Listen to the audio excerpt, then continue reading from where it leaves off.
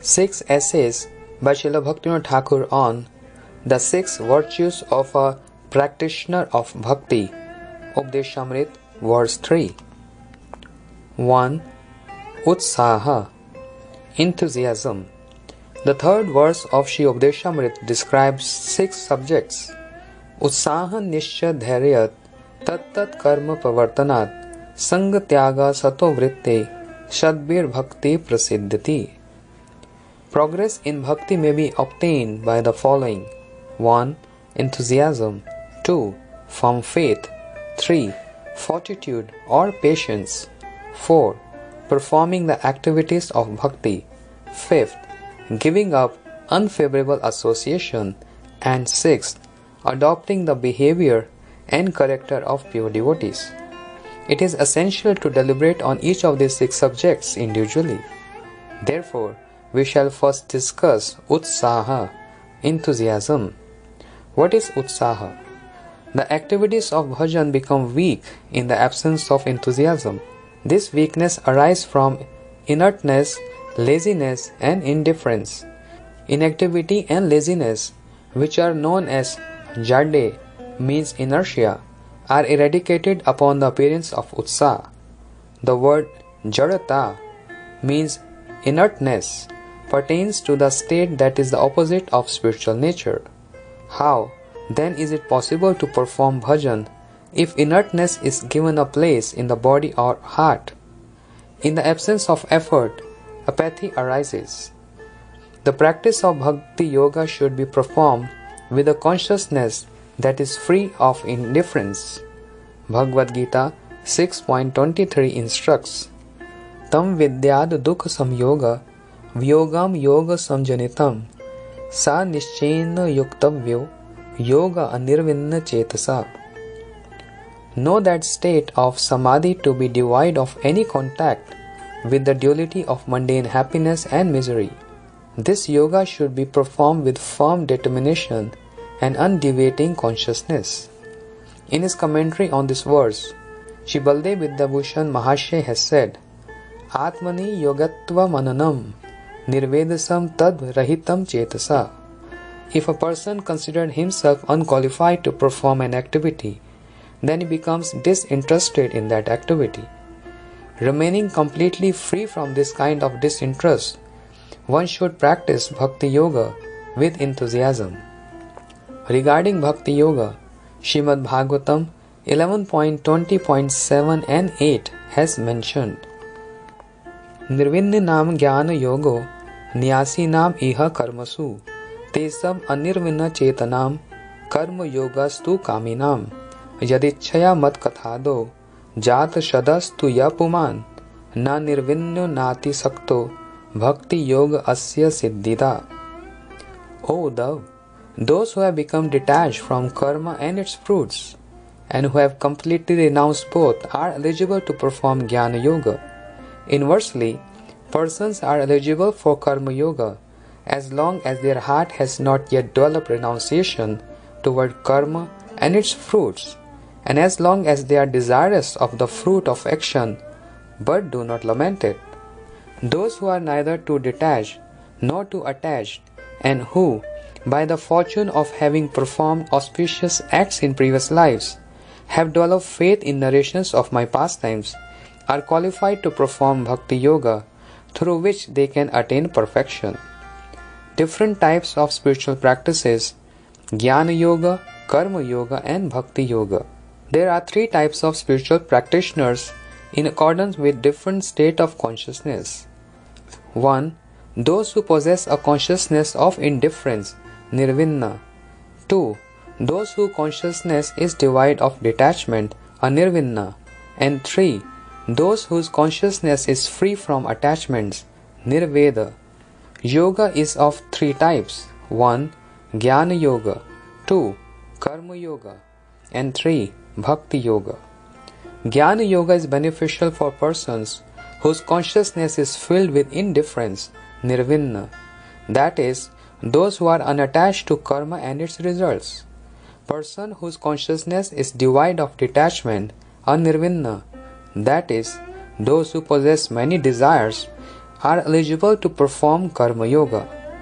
Those who are not yet detached are Nirvinna, and also those whose consciousness is free from attachment, Nirveda, become eligible for Bhakti Yoga when, on the strength of their good fortune, faith arises in their hearts for hearing narrations of Shri Krishna's pastimes.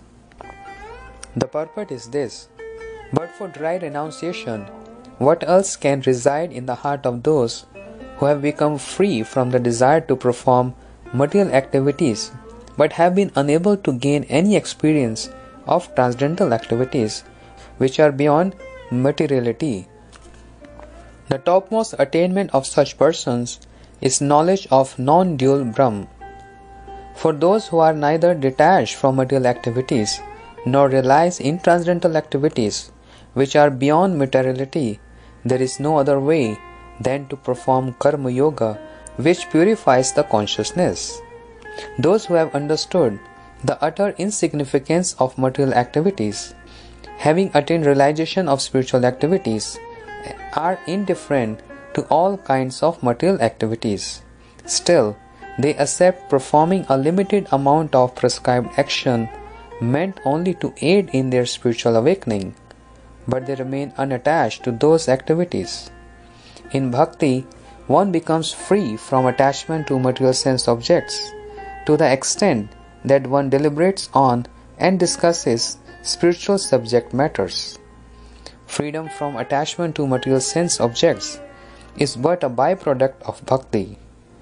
The symptoms of bhakti yogis are mentioned in Srimad Bhagavatam 11.20.27 and 28 as follows: Jat shadho mat kathasu nirvinna sarva karmasu ved dukha atma kaman परित्याग्यो अपि अनीश्वरा ततो भजते माम प्रीतः श्रद्धालु दृढ़ निश्चय दुश्मनश्च तन कामान दुखोदकर कामश्च गर्हयान.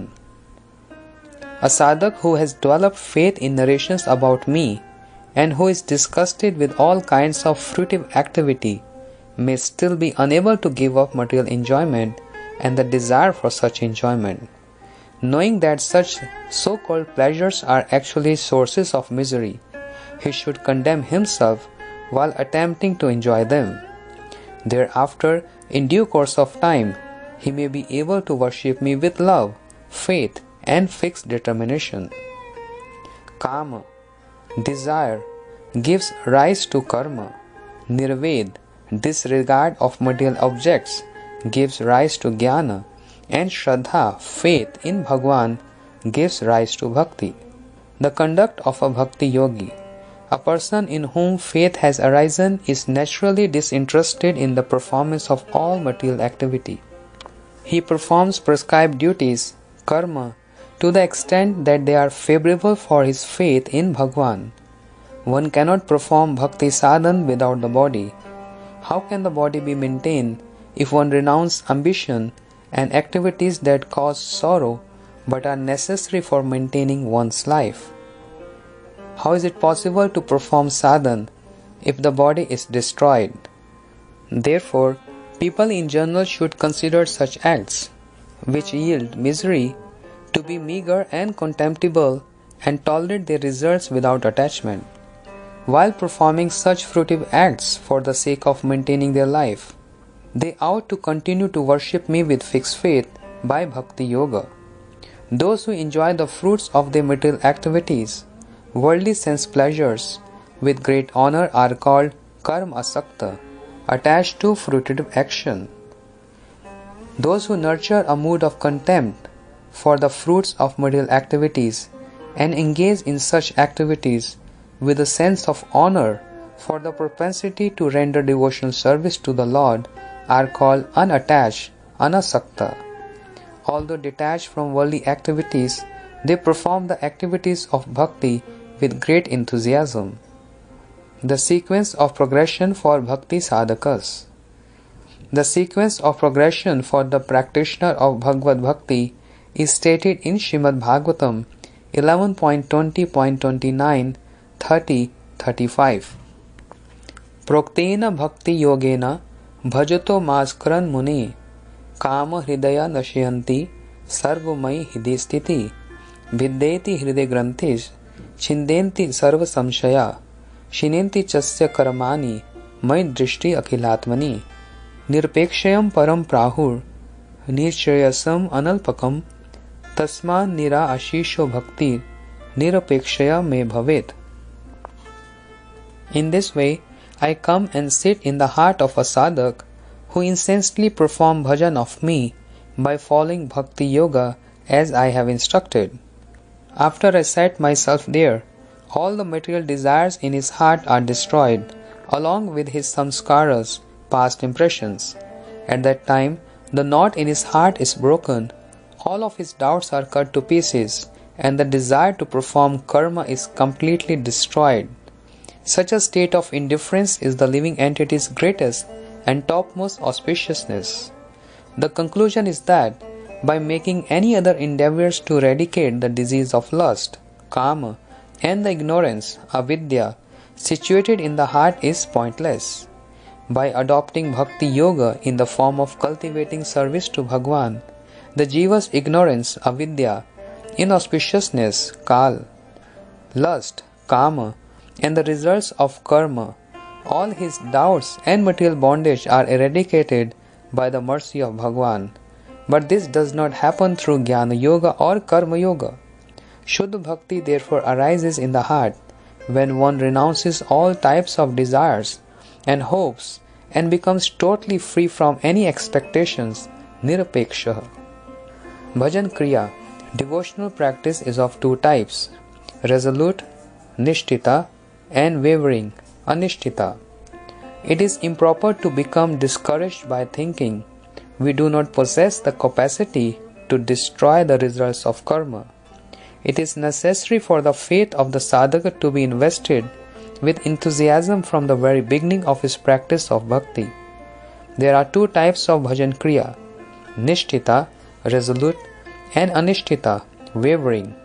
When nishtha arises while performing bhajan with faith, shraddha, in the association of sadhus, then that bhajan kriya is called nishtita. As long as nishtita bhajan kriya has not arisen, anishtita bhajan kriya, the unsteady practice of bhajan, prevails. There are 6 stages evident in anishtha bhajan kriya. 1. Utsaha, initial enthusiasm. 2. Ghan tarala, thick, thin, a waving resolve to perform devotional practice. 3. Vyur vikalpa, oscillating between resolve and doubt. 4. Vishay sangara, battling sense pleasure. 5. Niyam akshama, the inability to uphold vows favorable for one's devotional service. And 6. Tarang rangani, sporting in the waves of the conveniences afforded by the practice of bhakti. The offense of inattentiveness. Hari Bhakti Vilas considered pramad to be a type of namaprad. In the same scripture, the word pramad is defined as inattentiveness. In Shri Harinam Chintamani, this inattentiveness has been divided into 3 categories. 1. Indifference, udasinta. 2.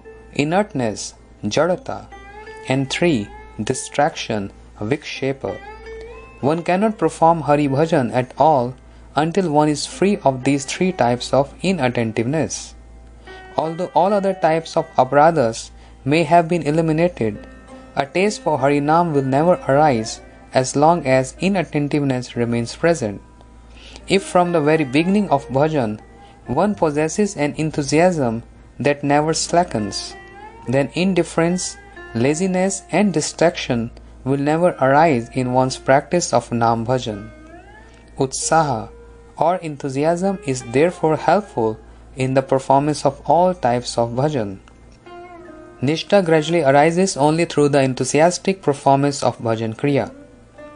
When one's performance of bhajan kriya is full of enthusiasm, then one's irresolute disposition, anishtita, is removed and the stage of nishtha is quickly achieved.